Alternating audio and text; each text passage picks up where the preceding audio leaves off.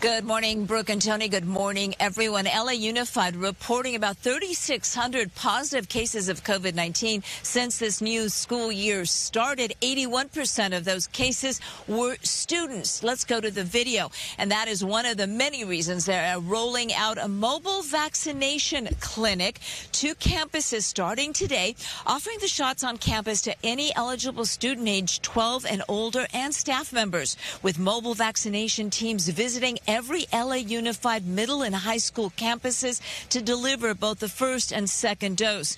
Now, appointments can be made by parents through LAUSD's Daily Pass app. Students ages 12 to 15 must bring an adult with them when they get the vaccine, while students 16 and older may either bring an adult with them or bring a signed consent form.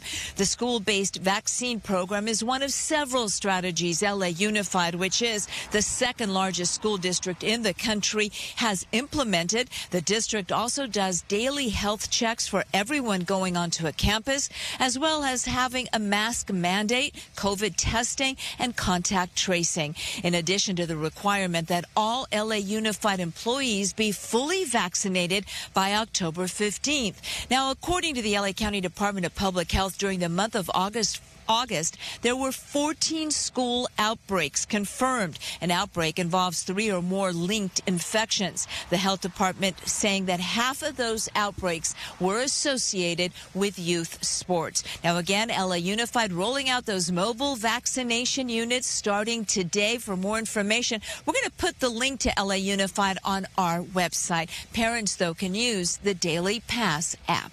Reporting live, I'm Gigi Graciette. Back to you.